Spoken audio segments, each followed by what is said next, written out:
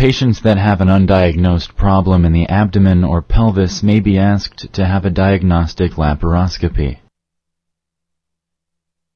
Diagnostic laparoscopy allows the doctor to see inside the abdomen by using medical scopes attached to special video cameras. If your doctor recommends a diagnostic laparoscopy for you, the decision whether or not to have this procedure is yours. This patient education tutorial will help you better understand the benefits and risks of diagnostic laparoscopy. The tutorial discusses when the procedure is needed and what to expect before, during, and after the procedure.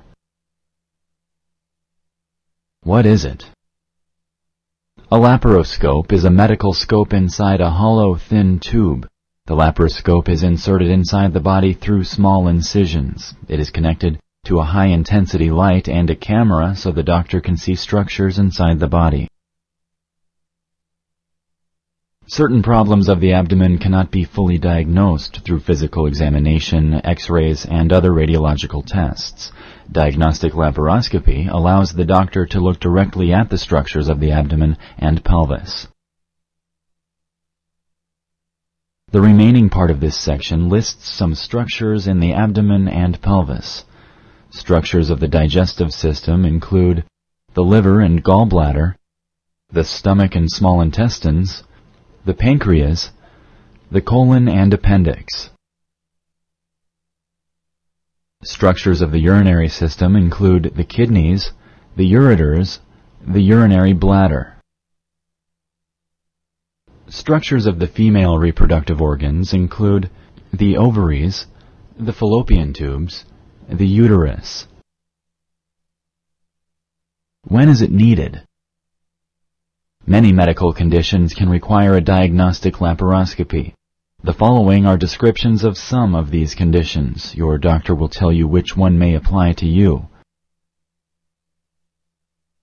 There are many causes of abdominal pain. Diagnostic laparoscopy can help to diagnose the cause of pain.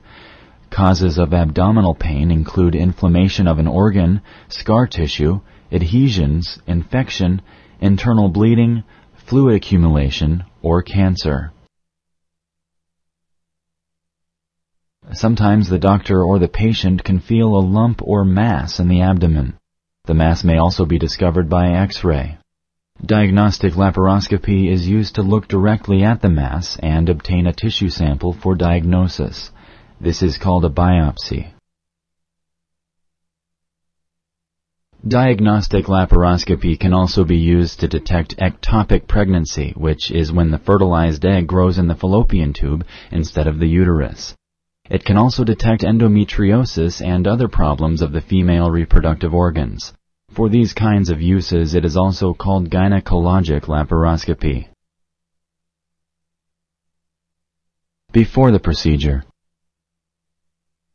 Diagnostic laparoscopy is usually ordered after other diagnostic tests, such as CT scan, MRI, or ultrasound, are done. Before diagnostic laparoscopy, the doctor usually orders routine blood tests and urine tests. In some cases, a chest X-ray or an electrocardiogram may be needed. Most diagnostic laparoscopies are performed in an outpatient setting, which means you go home the same day the procedure is performed. You should not drink or eat for 8 hours before diagnostic laparoscopy. You can shower the evening before your scheduled operation. Cleaning your belly button with soap, water, and a cotton swab is a good idea. If you take medications, discuss this with your surgeon. If you take a blood thinner or aspirin regularly, inform your doctor prior to scheduling the operation. The effects of blood thinners need to be stopped before laparoscopy to avoid excessive bleeding during the operation.